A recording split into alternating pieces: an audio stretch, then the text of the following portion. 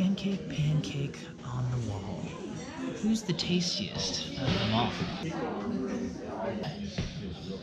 Well, that answers that question.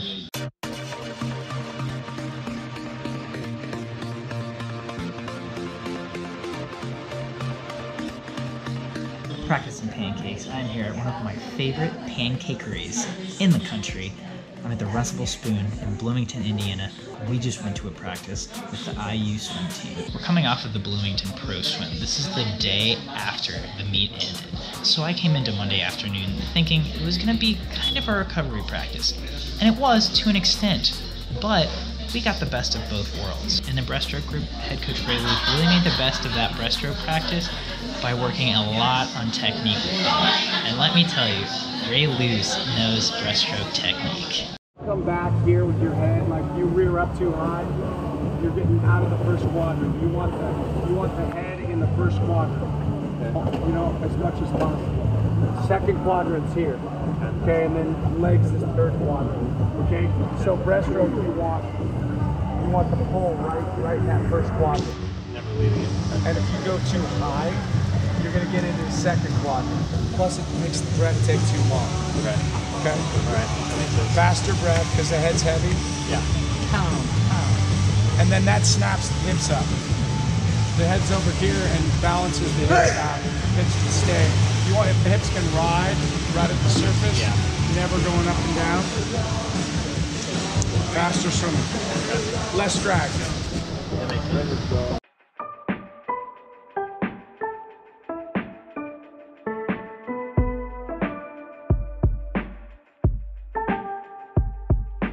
Not too hyped, like something that's gonna put me in a good mood, make me feel good.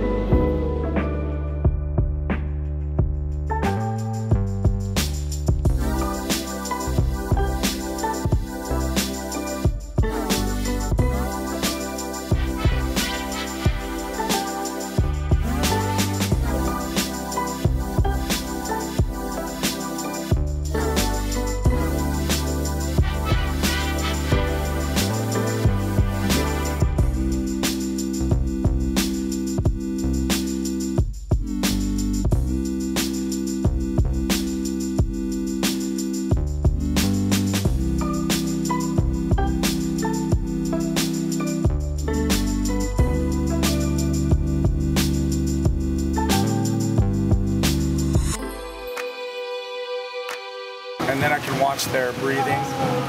So if the hips are a little higher than the head, you're gonna get really good quality kicks, and you're gonna really maximize your mind.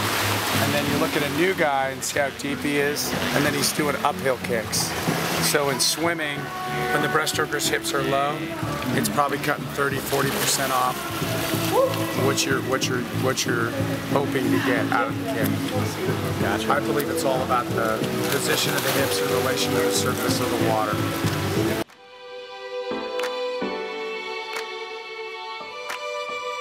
It's the one thing, kicking on your side underwater, see? Kicking on your side underwater narrows the knees. Then they don't have a choice for some reason.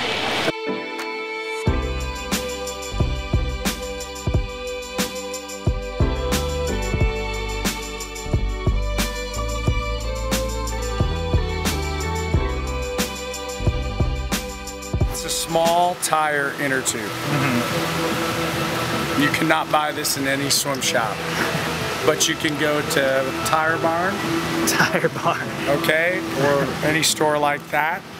You got the strap, and then you can progress to the small tube and then the bigger one. Different degrees of resistance. So then we can have everybody be competitive and race. That's the difference.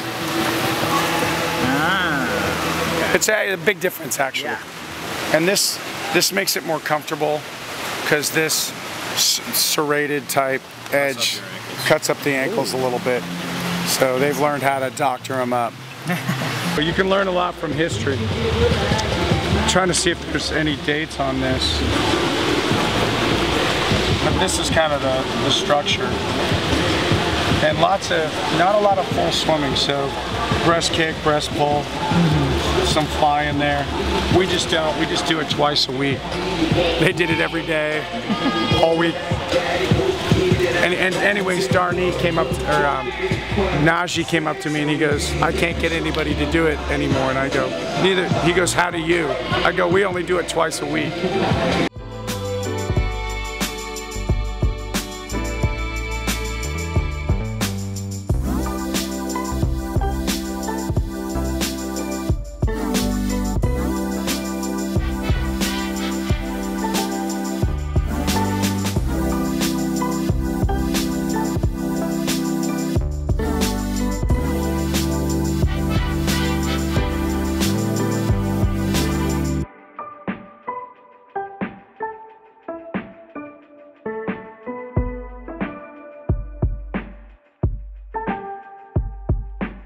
One of my personal favorite things they did, it was called the Carla drill.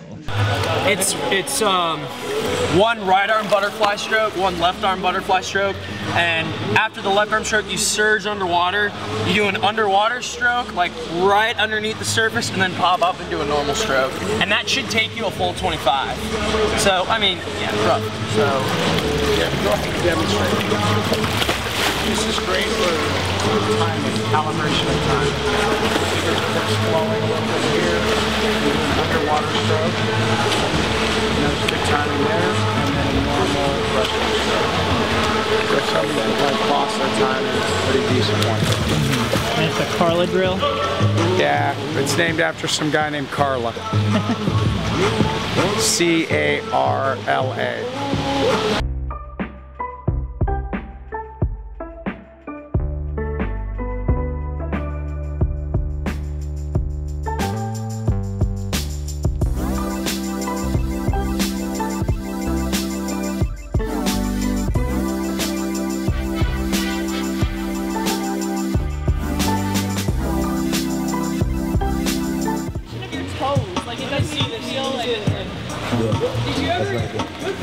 Did you ever use the old, yeah, you know what I'm Oh, we're on wait for these. Yeah, those were like Alright, let's keep it made rolling. to break your knees. I know this is fun. What's that, Ray? You probably know this. What was the name of the flat breaststroke fins that were literally just like, they're just, you know what I'm talking about? I do. I don't know. I've not seen them since. How to go out of business is make a breaststroke fin. It's hard to do. I haven't found anybody. Weird. I haven't found anybody. You know, everybody that likes them is not a breaststroke. Of course. So.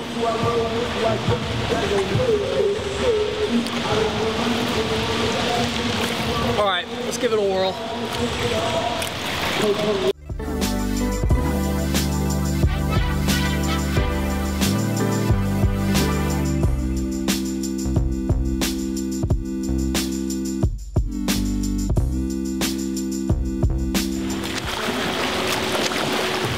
Yeah, that is very bizarre. Very strange. It's kind of, I feel like it needs more, like, over here. You know what I mean? Yeah.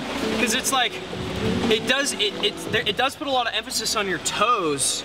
So like, when you sweep out, you don't really feel like you're catching much. You know what I mean? Like, I don't know. It's very strange. I can actually kick, like, I can kick breaststroke fins or breaststroke kick with these. Like, I do it. I mean, I don't do it a lot, but like, I can. Yeah. Like, if I do like an 800 IM, or because we're actually gonna do one of those, I'll literally just kick breaststroke kick with these fins. But I think that's just because I have like really flexible ankles. You know? I don't think most people can do that. You know, it's just. I don't think so. Just weird. Bargain with Ray. Go easy. Ask him to just let you do one easy and go super fast on the other one. That's like 242. I know, that's what I'm saying.